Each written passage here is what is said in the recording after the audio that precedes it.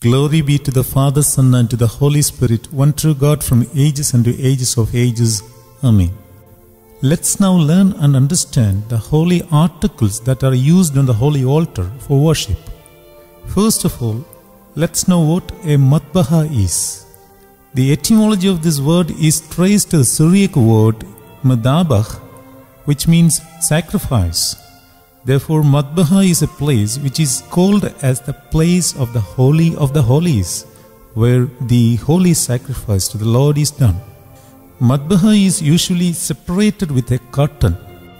When the curtain is moved, it represents the opening of the heaven. The Eastern Orthodox service is mystical in nature, as Christ mentioned to his disciple this as a mystery. First of all, we will briefly understand about the holy altar.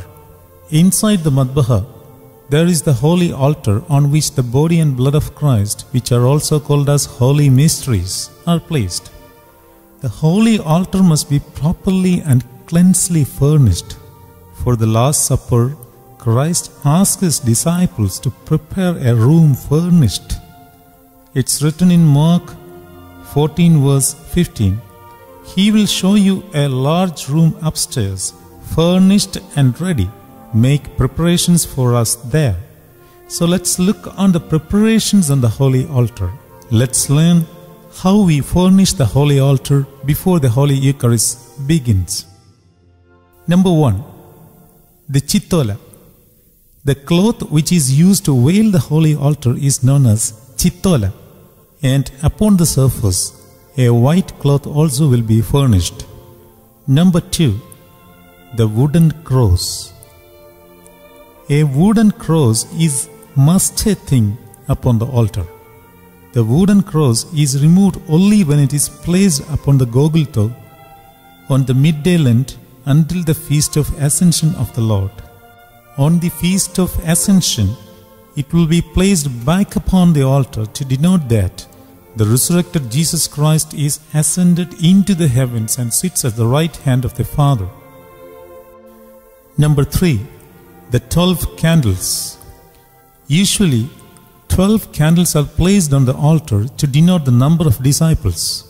However, the number 12 is not must-a thing.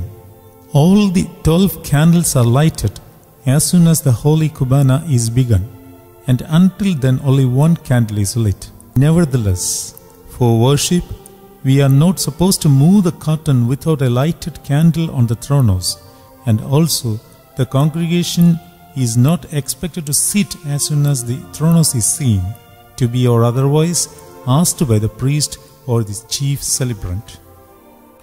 Number 4. The tabelita. The word tabelita is derived from the word tablet.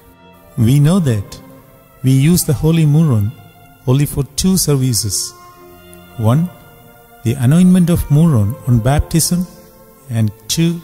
For the consecration of the church. Tabelita is otherwise called as the moving altar upon which the holy mysteries are placed. No priest is allowed to offer the holy service without a tabelita. Number 5. The Casa Pilasa set. This includes 1. The Casa, which is a cup in which the wine is poured. 2. The Pilasa, the plate in which the bread for the Holy Eucharist is placed. 3.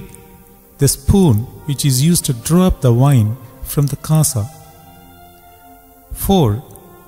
The Kaukbo, which is also called as the star. This is placed after the bread is placed in the pilasa to avoid the bread to be touched by the cloth over it. 5. The cup. The cup is to keep the water for the priest to wash his hands after touching the holy mysteries. The next is number 6 from the main session, and that is Virikutta. This set is called Virikutta, which is placed upon the tabelita. The Virikut is a 3-layer colored decorated cloth with a set of holy articles which are necessary for the Holy Kubana. Those articles are: number 1, the Kablana. The Kablana is the veiling cloth for the Kasa and the Pilasa. Number 2, the Shoshapu. The Shoshapu is the towel or the piece of cloth which is used for veiling the holy mysteries. And number 3, the Tumurto or the cushion for the priest to rub his hands after touching the holy mysteries. Therefore, firstly, the Tablita is placed upon which the Virikut is properly furnished, and upon that the Kasa and Pilasa is placed. On the order, Kasa on the eastern side and the Pilasa on the west, or Kasa on the front and the Pilasa on its back. The priest will be using his right hand for holding the Pilasa and the left hand for holding the Kasa.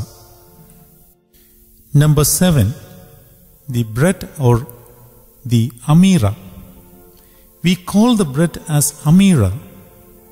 The bread is a leavened one and is prepared by the sexton or the priest himself and is baked out of wheat. The wheat is kneaded with leaven the day before itself and is baked just before the Holy Kubana. Number 7, a mixture of water and grape wine is used for the Holy Eucharist, and that too in equal proportion. Number 8, the Taksa. Taksa means order. The holy worship is done in a specific order. There are different taksas in the text. Taksa of Mar Yaqub, Mar Dionysius, Mar Peter, Mar Yohanan, Taksa of Sostos, Taksa of Holy Fathers, Taksa of 12 Apostles, etc. The priest has the right to choose any taksa for the Kubana according to his discretion. However, he is asked to use the taksa of Yaqub only on certain occasions.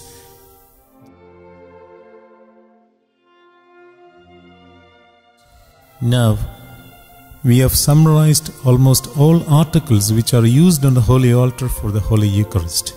May God bless all of us.